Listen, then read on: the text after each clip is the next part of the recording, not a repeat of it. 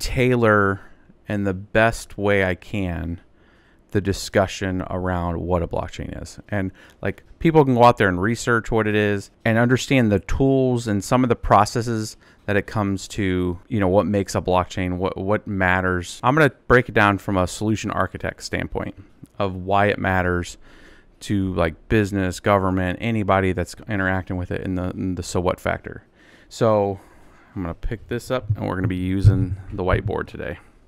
So what it comes down to is traditional computing in general and the evolution of what blockchain brings to it. And I'm going to explain this from the concept of traditional computing being data and compute. And you can take databases, data, I don't care if it's in SANs, NASs, whatever. It doesn't matter. Data in general, storage, and compute, which is processing, business logic, that kind of thing, right? It could be your CPU, it can be a data center of a whole bunch of servers, whatever. All of this stuff, by and large, is what we call local group, meaning data execution, processing, all this stuff is done on like a CPU. It's done on an individual centralized set, right? So you could ramp this up, duplicate it, have lots of computers, even do some limited parallelization of certain tasks. What a blockchain comes in and does is allows those data and those compute components, and the compute components really coming down to like smart contracts and Ethereum and EOS and any kind of platform coin that takes an EVM, like an EVM from Ethereum is like an Ethereum virtual machine, right? So what it's doing is it's taking data and compute. And this is a whole bunch of C's and D's here. And it puts it over a time series. And it executes, essentially, operations, which are transactions of information and changes state. Now, we haven't even got into, like, tokenization and coins yet. I'm just talking functionality, what's going on underneath. So if you have a traditional local group, you have a centralization of processing and data, you know, database activity. Right? Like, and I'm talking at an operation level. Like, don't bring your mind to just like, oh, well, there's several data centers and they're shared and they can be redo. No, I'm talking the entire core operation of computing and a data, the instance of that state of that information at that point in time being computed by a central, you know, process code that's been written to run it on a particular database versus the concept of it being wrapped into a transaction on a time series that a whole bunch of participants all agree that that occurred and that there's been no duplication, right? It's immutable. It has finality, right?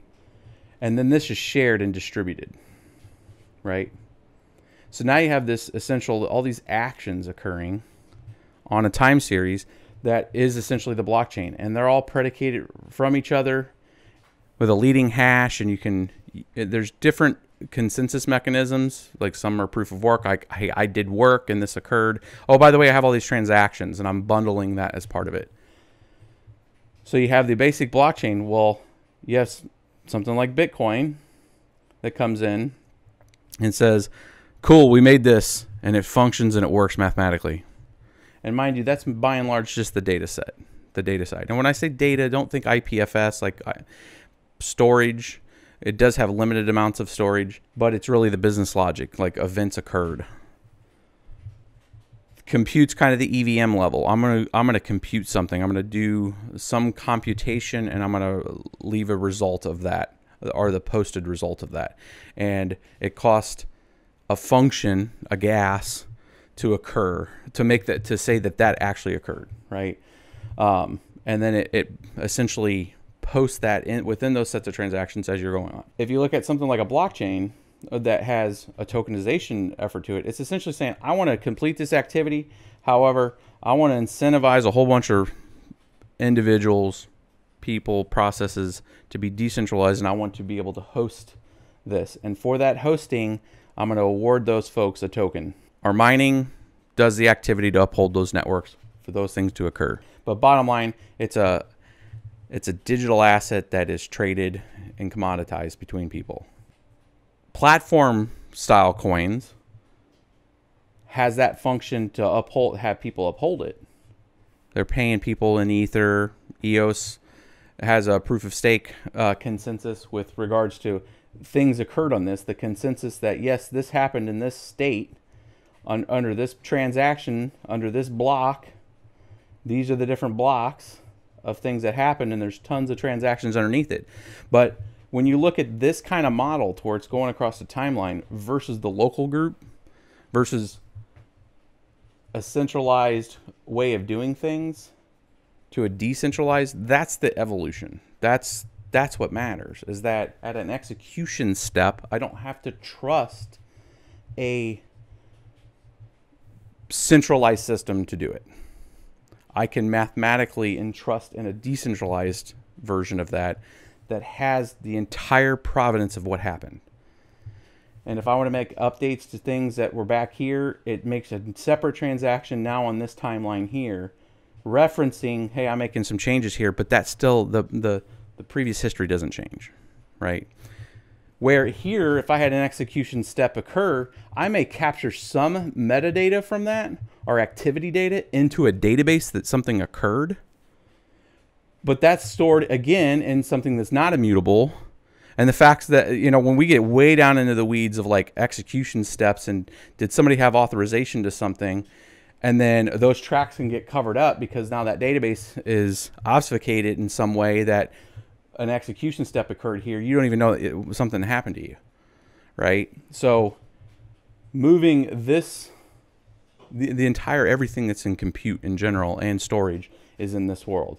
Moving it to this world is that's the stuff that takes a lot of time, because you have to go in there and you have to architect a lot of the different components and how they're going to wire up, and speed matters in certain things, storage matters in other things. You know, business logic is very complex sometimes on some situations, and doing iterations of this is what's going on right now. That's why you keep hearing, you see the price, and you're like, oh my God, everybody's saying it's all going to fail. It's all going to fail. No, dude, there is so much going on in this space. It's ridiculous.